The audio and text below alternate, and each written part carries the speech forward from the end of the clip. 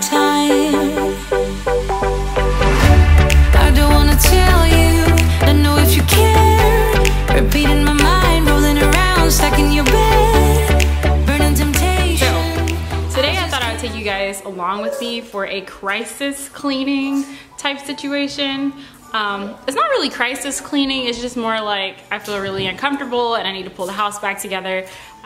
Yesterday we had a birthday party for my boys, and as you can imagine, we kind of left a big mess behind.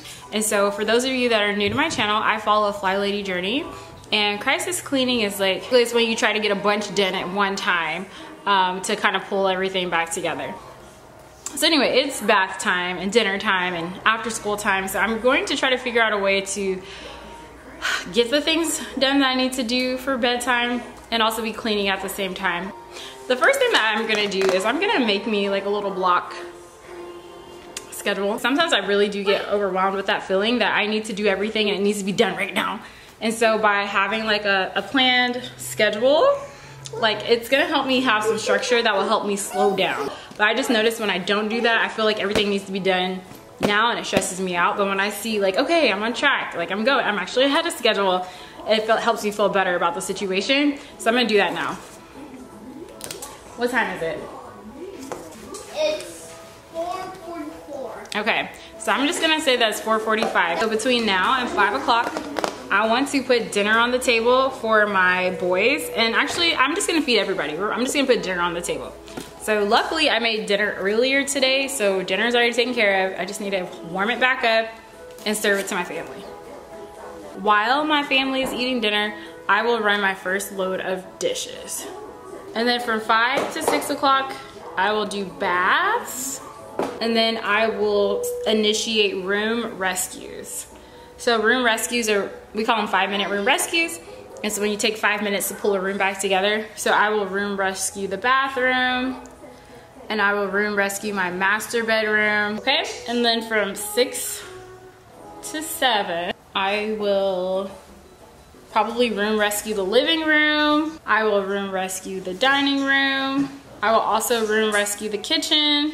And so those are supposed to be 5 minutes each. And then from 7 to 7:30, I would really love to spend 15 minutes kind of starting in my dining room. My dining room is like the worst. Oh, you know what I'm supposed to be doing? I'm supposed to be taking breaks. So I will get breaks if I follow this schedule because it's not like super jam-packed, but I will be conscious of that. But I will spend 15 minutes in my dining room, just doing what I can to pull it back together.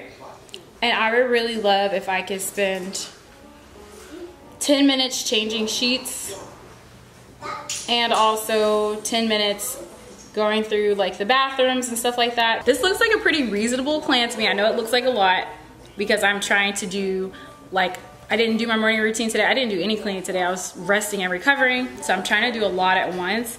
But I think if I just pace myself, it's gonna be just fine. I just wanna get you on my grid sometimes, on my grid sometimes. All my friends are saying that I waste my time, that I waste my time.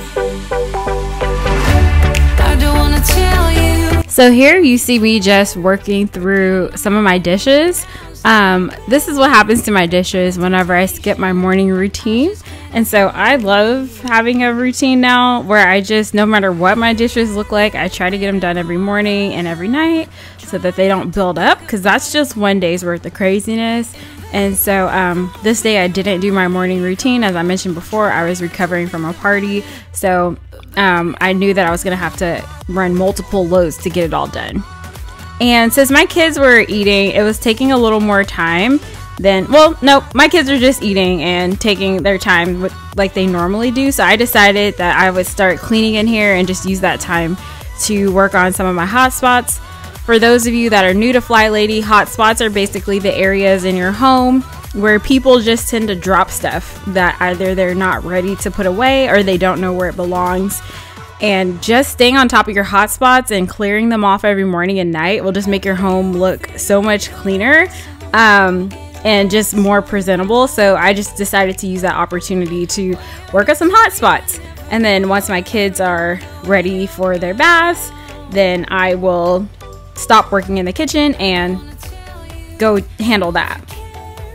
Repeating my mind, rolling around, stuck in your bed, burning temptation, I just cannot hide it. So in this part, I'm doing a 5-minute room rescue, and this is a habit that I try to do after I give my girls a bath, and I just run around and just grab stuff for 5 minutes. It usually doesn't even take that long. Try not to think about it, but baby, And yes, if you're asking, you do have to shout room rescued at the end of it. You know, Flylady says make it fun and it'll get done. So that's my way of making it fun, is doing a victory shout. So I'm just rescuing my bedroom. Room rescue! All right, it is 5:49, which means 5:50, which means I'm about 10 minutes ahead of schedule. That's awesome. So you guys saw that I worked on the dishes and my babies were still eating, so I just went ahead and used that time to kind of get ahead in the kitchen. And then I just gave them baths, and I usually do this every night. I room rescue the bathroom, so just take 5 minutes to put everything back where it goes. I room rescue my room. So I had a lot of extra stuff in there because I put stuff in there for the party. Basically from 6 to 7, I need to do 5-minute room rescues in 3 rooms. So that's only 15 minutes worth of cleaning in an hour.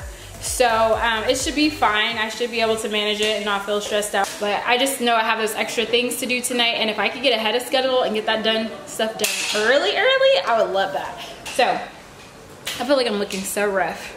I am. It's okay.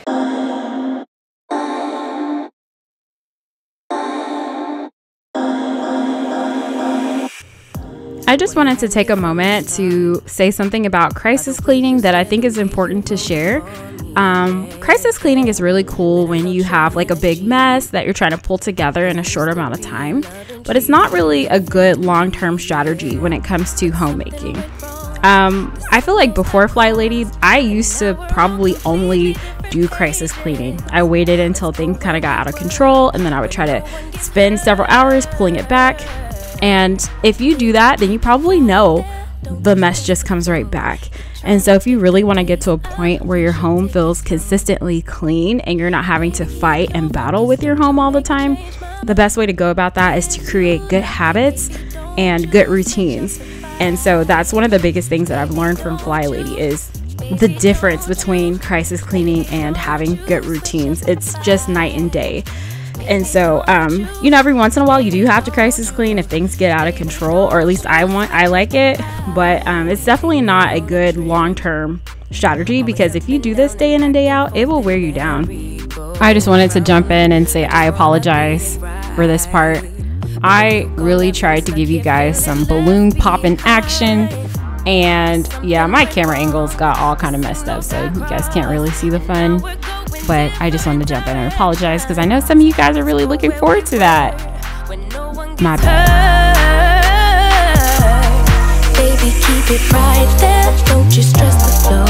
You're trying to pick the pace up. I want to change the order in how I'm doing this. It's 6:08 and the dining room has been rescued. Room rescued! It was supposed to be 5 minutes. It turned into a little bit longer, but it's cool because like that was a room that was like salvageable. Like most things in there had a place to go, like in the trash or where it belonged. So I'm back into the kitchen. That's what I'm supposed to be working on now. But it's kind of like the dishes only have like 16 more minutes, and I really wanted to get a second load in tonight. So what I think I'm gonna do is I'm gonna use those 16 minutes to zone clean that bad boy. I am gonna set a timer for this room because this is the kind of mess that could easily overwhelm me, and I can spend too much time on it and not get to spread myself throughout the house. And so there's a lot of things in there that don't have a place to go, and that takes time. So if I can just do like 15 minutes today, 15 minutes tomorrow, possibly 15 minutes on Wednesday, it'll come together. So let me just see kind of where I am. Okay, so I've done dinner for the children, I've done the dishes, I did their baths, and I've also checked their homework. One kid had homework, one kid didn't. I room rescued the bathroom and the master bedroom, about 5 minutes each. I just room rescued the dining room, or the breakfast room more like it. I'm gonna hold off in the living room until the girls go to sleep because I don't want them to mess up the toys. Oh, you guys can't even see that. Okay, hold off on the kitchen for another 15 minutes just to let that load of dishes finish up. So I'm moving down into the 7:30 tasks. And by the way, you guys, it's 6:10. So I'm going to spend 15 minutes in the dining room now. And then when that's done, I should be able to move up into the kitchen. So let's get started. I don't need no roses on my bed. I can pull you closer to me, babe. Ain't nobody touch me like you can. I just need some closure, a little closure. Calling you up at 2 in the morning, but you don't wanna talk, you don't wanna bother. Sorry, these balloons also didn't want to be witnessed being popped. Really bad camera angle. I'm so sorry, you guys. I want something real. Maybe if I stay the night, you could feel the same. And maybe if you treat me right, we could rearrange. But I'm not even gonna try. For those of you that are new to Flylady, or if you don't know what zone cleaning is where you break your home down into 5 different sections. And each week of the month, we pay focused attention to one section of the home. And so this week we are working on our entryways. So pretty much anything that you see when you open that door, your first impressions, we just spend a little bit of extra time cleaning in there, and we do it for 15 minutes. So that can be deep cleaning, that can be decluttering, just whatever you feel like that room needs, you just work on that. And then the next week we move to a new area in the home. Maybe if I stay the night, you could feel the same. And maybe if you treat me right, we could rearrange. But I'm not even gonna try if you don't wanna stay. So the most important part of crisis cleaning is that you take a break. What most people tend to do is they take on these really big projects and they push themselves so hard until they pretty much crash and burn, and then they don't even want to show up to do anything else because you're like recovering from all the work that you did. And so Flylady recommends that we work for 45 minutes and then we take a 15-minute break and then we jump back in the game. What had happened was I was supposed to sit here for 15 minutes, refresh on this tea, and now I'm having a hard time getting up. And so I went ahead and took the break because after I finished zone cleaning, doing my 15 minutes of zone cleaning in my dining room, I just was just like tired. And usually in the past I would just push through, push and try to get it all done. And then, you know, obviously when you like burn yourself out like that, like you don't really feel motivated to do your routines the next day and do what you're supposed to do. And so, I'm sorry, my kids are still awake. And so taking this little break is supposed to just refill you and get you going so that you can go back and do it again. And so I'm having a hard time getting back up, you guys. What had happened was my husband gave me a meat pie. And so I'm sitting here drinking this warm, delicious tea. I'm feeling oh so cozy. And he gave me a meat pie, so I'm feeling full. And so there's just a few more things I wanted to get to, and I'm honestly trying to think. I think I'm just gonna do it tomorrow, you guys. Like, I feel like I've done quite a bit. The only things that are really left is doing my room rescue in the living room. So that's just 5 minutes of picking up toys. In fact, let me call my boys to do that. Ezekiel, Shabazzy, you guys come clean up the living room. Come pick up all these toys, please. Okay. So there we go. Check. So that's one less thing to do. All right, the next thing that I wanted to do is swap out the dishes in the dishwasher because there were so many dishes that I didn't get to. Let me see if I can get my husband to do it.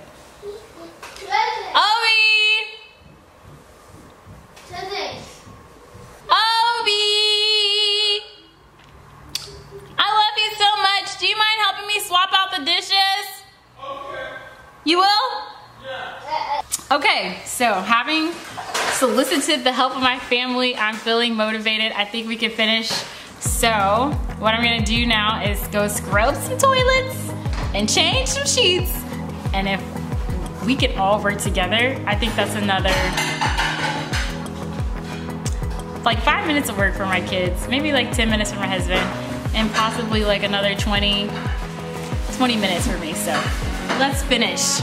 Why is it hard on my own? Why am I not like her? Be more so.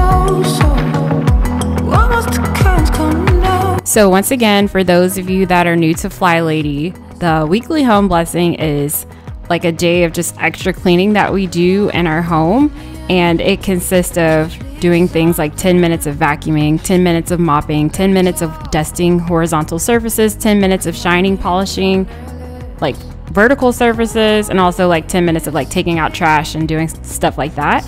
And usually we do this once a week. Flylady has it set for Monday, but what I've been doing recently is I've been breaking up my weekly home blessing.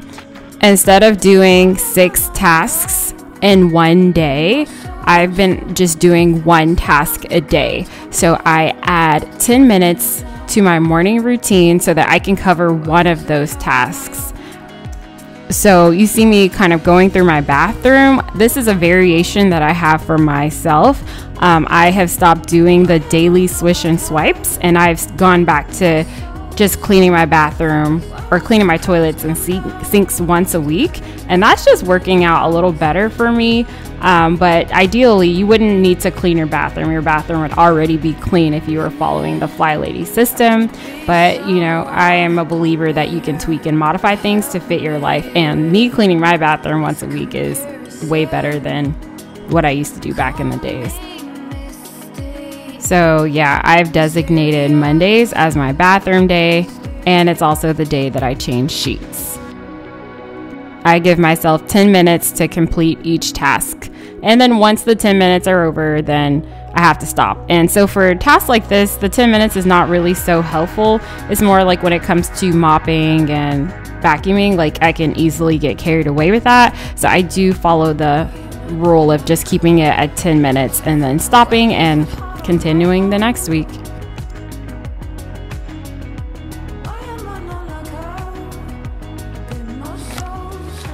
I'm feeling pretty darn good.